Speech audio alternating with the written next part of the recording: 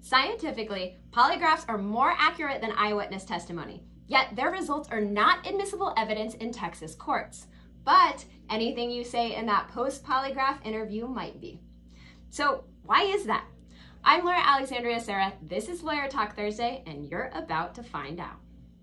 Today we're talking all things polygraph. So in the movies, it looks like the polygraphs are the end-all be-all of guilt innocence. They're not. That's just Hollywood. So what is a polygraph? So a polygraph is a process that includes a test and a device that tests your physiological response to a series of questions. It's also known as a lie detector test. It comes in 3 stages: your pre-interview, your data collection phase or the instrument phase, and your post-polygraph interview. That's where they really get you.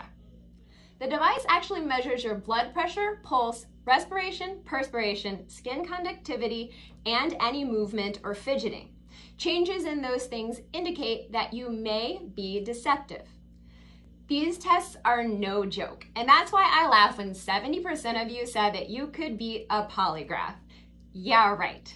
If you Google pictures of a polygraph test, you'll see that you'll be strapped up to the machine with sensors on your stomach and your back, a blood pressure cuff on, something measuring your pulse, sensors underneath your palms to measure your perspiration or sweat, and movement pads underneath your body and sometimes on your feet.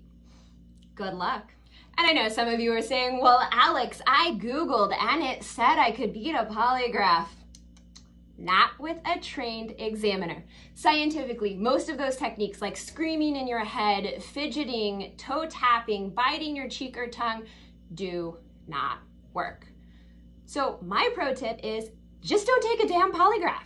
The biggest issues with polygraphs are their reliability and consistency because the trained examiner, whether a newbie or an expert, really matters. And then the way that they measure deception. So you're not going to be scored on a polygraph. There's just going to be 3 results. No deception indicated, no opinion, and deception indicated.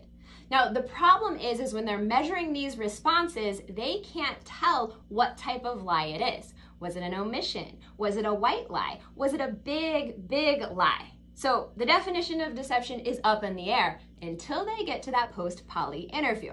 So let me give you an example. Let's say they ask you, have you stolen anything in the past 2 years? And you answer no, but you lying.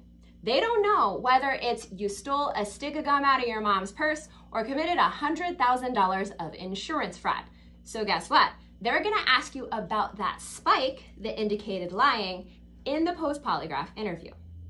Now you're sitting there, all the sensors are off, and they're about to ask you some questions. If they have no deception indicated, they're gonna tell you you did not pass the test. Same thing if they have no opinion about your deception. But if there's deception indicated, they will say so. And they will go through and ask you about each of those spikes and indicators. And in most cases, people spill their guts. And this is when it becomes admissible evidence, because if they're smart, in the pre-interview, they've read you your Miranda rights if this is an investigation for a criminal case, and it's on video. And those are the 2 prerequisites to have your statements admissible against you in case you admit a little bit of a crime. So don't do it and keep your mouth shut. If you've been asked to take a polygraph, it occurs in 3 circumstances. You're charged or suspected of a criminal offense. All they're doing is searching for evidence. Don't take one, lawyer up. Especially you soldiers, stop agreeing to polygraphs. If you've already agreed to take one, you can change your mind. Do not do it. Lawyer up. The second instance would be private employers. Newsflash, y'all can't request polygraphs from your employees or potential employees. It's prohibited under federal law. Now there's a few exceptions like private companies that contract with the government for counterintelligence or armored vehicle drivers, but those are exceptions to the rule, generally not allowed. And third, if you're applying for a government or law enforcement jobs, those are allowed like the FBI, Border Patrol, or police. So you're gonna have to take those to get into the academy, for example. But in other instances, do not do it. So again, do not take a polygraph, never agree to one, because the fact that you refused a lie detector test or ask for a lawyer can never be used against you in court. And if you're sitting there saying, well, I have nothing to hide, it can't help you either. It can't be used in court.